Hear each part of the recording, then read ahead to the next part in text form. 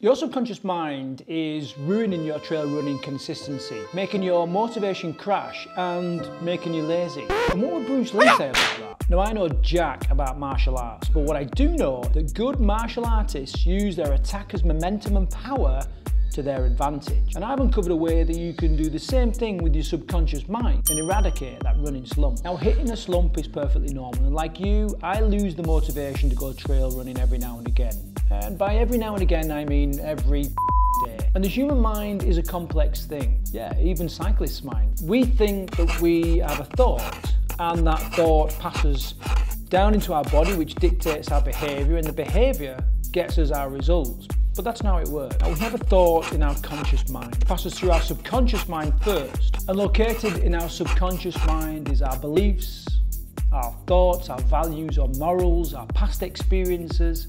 And our thoughts get kicked to fudge by all that deep-rooted stuff. And that dictates our behaviour. Oh, and the subconscious mind is guarded by something called the critical faculty. More on that in a bit. You see, I'm not mad about the day-to-day routine of running, but I love adventures, I love seeing new places around the world, and I have this deep-rooted desire to help and inspire others to achieve their dreams. Running is the vehicle I use to do that. So I need every bit of motivation to get out there and run as I can get. Anyway, in this video, I'm going to show you how to start trail running again and some simple psychological hacks that you can use to beat the slump. We're talking about how, if you're a runner that has maybe stopped for a little while, how do you get started again? When I'm regularly running, trail running is one of my favourite things to do in the world. But sometimes when life gets busy and the weather changes, it's just hard to get going. And when you start piling on a few extra pounds over Christmas and New Year,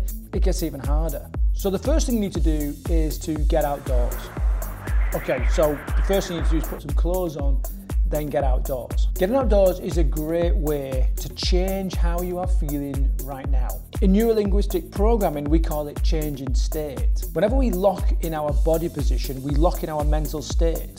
So trying to get motivated when you're stuck in the same spot is like trying to pee in the wind, and as trail runners, we know all about that. So changing your body position, changing your location, or just moving your body just allows the body to be able to change much easier. Whether it's going for a walk, getting outside, whether it's having a shower, you know, whatever it is, it doesn't matter as long as you change your body, and that will just make it a little bit easier to make change. Whatever works for you is the first step. For step 2, I want to use a powerful metaphor that's easy for you to understand and that really drives my point home. And that metaphor is running.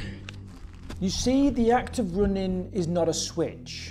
To get from A to B is just not something you do in an instant. It's more like a dial that you turn gradually, and each step of your run is like turning the dial another notch, another notch, another notch. And scientists have discovered that breaking the task that you're struggling to complete down into smaller chunks makes it much easier to motivate yourself to do it. It's the slowly catchy monkey thought process that doesn't alert the critical faculty. The critical faculty is like a border control that stops things seeping into your subconscious mind. Do it bit by bit, slowly turning the dial allows you to change your behaviour whilst your critical faculty is asleep. So now that you've changed state, think about each step required for you to go running. Visualise yourself doing each step in detail. It's like warming up your body before a run, but how often do we warm up our mind? So think about your kit and clothing, setting your watch, choosing your music, your warm-up. Warm-up? Okay, the first 4 miles of your 5-miler that you tell yourself is the warm-up. The direction you set off in, significant landmarks you will pass along the route, parts of the route you will retrace as you become lost.